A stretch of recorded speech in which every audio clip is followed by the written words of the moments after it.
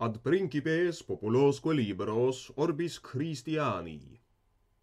Error est non minus vetus quam pestilens, quo multi mortales, iautem maxime qui plurimum vi atque opibus valent, persuadent sibi, aut coduerius puto, persuadere conantur, justum atque injustum, non sua apta natura, sed hominum innani quadam opinione atque consuetudine distingui.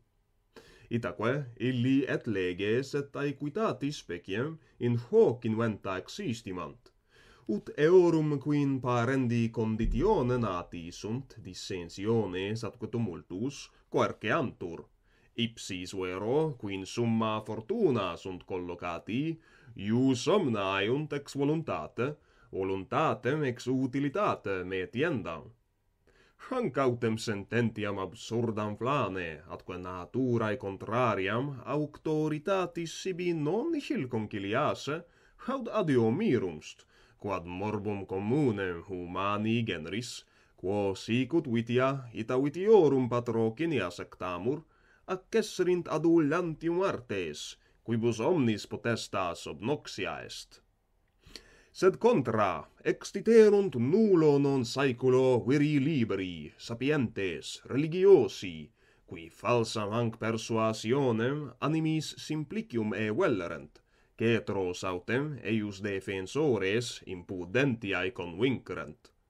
Deum quip esse monstrabant conditorem rectoremque universi, in primis autem humanae naturae parentem, quam idio, non uti cetra animantia, in species diversas, variaque discriminas segregaset, sed unius esse generis, una etiam appellatione voluisset contineri, dedisset insuper originem eandem, similem membrorum compagem, vultus inter se obversos, sermonem quaque et alia communicandi instrumenta, ut intelligerent omnes naturalem inter se societatem esse, atque cognationem.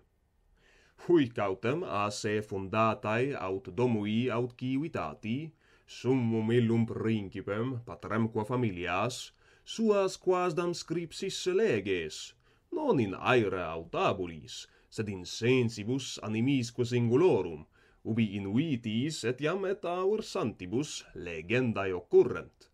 His legibus summos pariter atque infimos teneri, in fas non plus regibus licere, quam plebi adversus decreta decurionibus contra praesidium edicta, praesidibus in regum ipsorum sanctiones.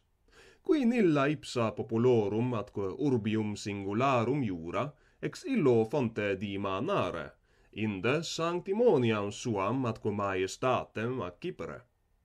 Sicut autem in ipso homine alia sunt quae habet cum omnibus communia, alia quibus ab altro quisque distinguitur, ita earum rerum quas in usum hominis produxis et natura, alias eam manere communes, alias cuiusque industria labore proprias firi voluisse. Deut risque autem datas leges, ut communibus quidem sine detrimento omnium omnes uterentur, de cetris autem quod cuique contigisset, eo contentus abstineret alieno. Haec si homo nullus nescire potest, nisi homo esse desirit, haec si gentes viderunt quibus ad verum omne caecutientibus sola naturae faxil luxit, quid vos sentire ac facrae quumst, principes populique Christiani?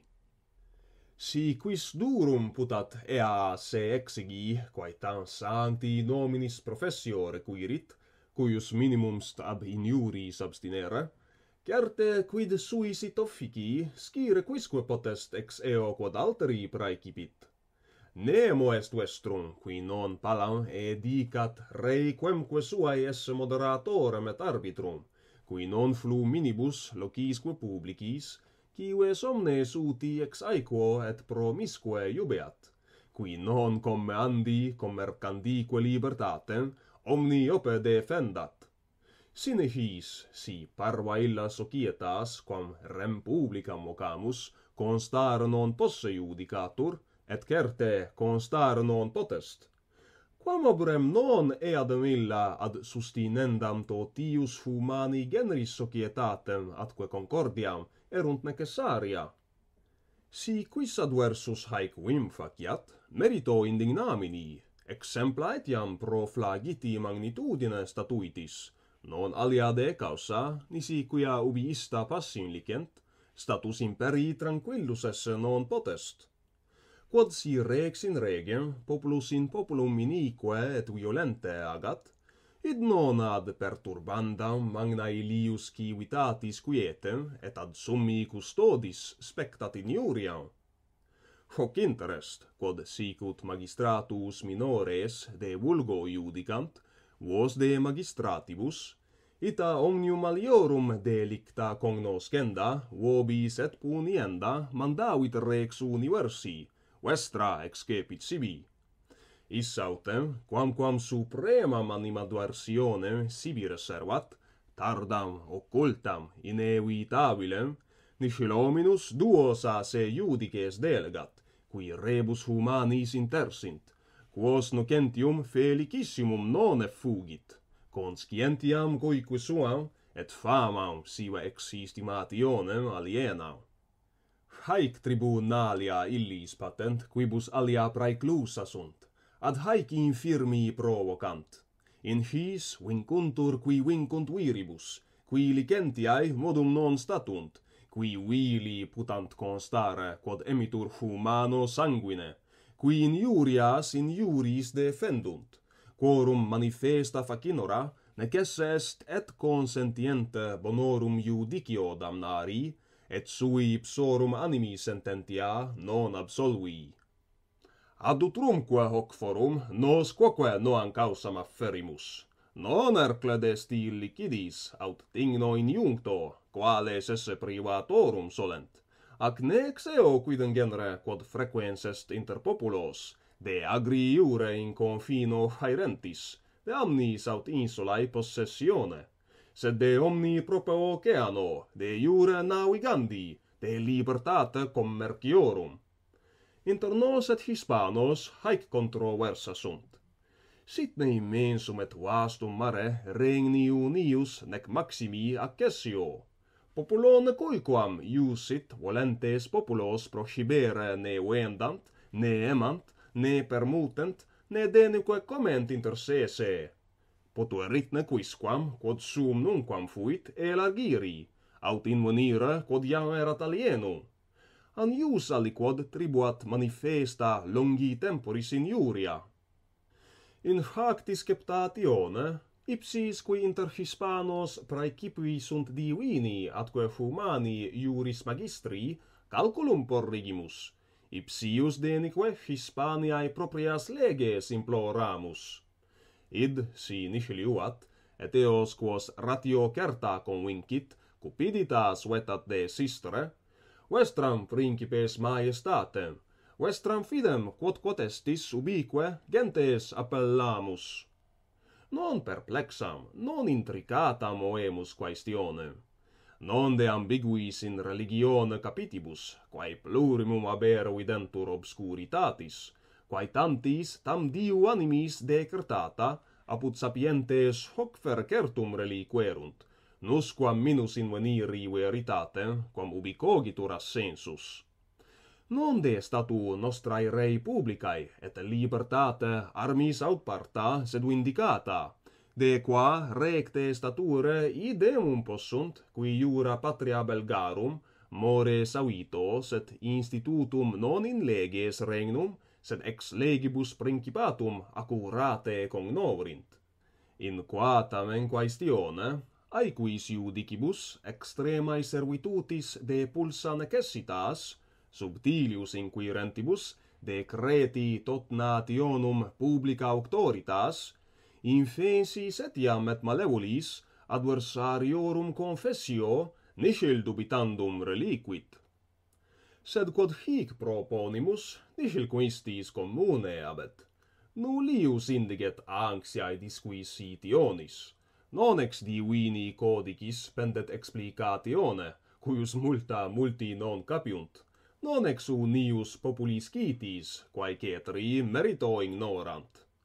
Lex illa e cuius praescripto judicandumst, inventu non est difficilis, ut pote eadem apud omnes, et facilis intellectu, ut pote nata consingulis, singulorum mentibus insita. Ius autem, quod petimus, tal est, quod nec rex subditis negare debeat, neque Christianus non Christianis. A natura enioritur, quae ex aequo omnium parens est, in omnes munifica, cuius imperium in eos extenditur qui gentibus imperant, et apud eos sanctissimus est, qui in pietate plurimum profecerunt. Cognoscite hanc causam principes, cognoscite populi. Si quid iniquum postulamus, scitis quae vestra et e vobis eorum qui viciniores nobis estis, apud nos semper furit auctoritas. Monete parebimus. Quinsi quida nobis hac in re peccatumst, iram vestram odium denique humani generis non deprecamur. Sin contra se res habet, quid vobis censendum, quid agendum sit, vestrae religioni et aequitati relinquimus. Olim inter populos humaniores summum nefas abebatur armis eos impetere qui res suas arbitris permitterent. Contra, qui tam aequam conditionem recusarent, non ut unius, sed ut omnium hostes op communi comprimebantur. Itaque, eam in rem videmus icta foedera, iudices constitutos. Reges ipsi, validaeque gentes, nihilaique gloriosum ac magnificum deputabant, quam aliorum querceri insolentiam, aliorum infirmitatem atque innocentiam sublevare. Qui si mos hodieque obtineret, ut humani nihila se alienum homines arbitrarentur, profecto orbe non Paulo pacatiore uteremur. Refriges cretenim multorum audacia, et qui justitiam utilitatis causa, nunc negligunt, in justitiam damno suo dediscerent. Sed hoc ut in causa istac non frustra forte speramus, ita illud certo confidimus. Bene rebus expensis, existimaturos vos omnes imputari nobis non magis posse pacis moras, quam belli causas, ac proinde uti hac tenus amici nobis faventes atque beneuli fuistis, ita vos etiam magis in postrum fore, quo nihil optatius is potest contingere, qui primam partem felicitatis putant bene facere, alteram bene audire.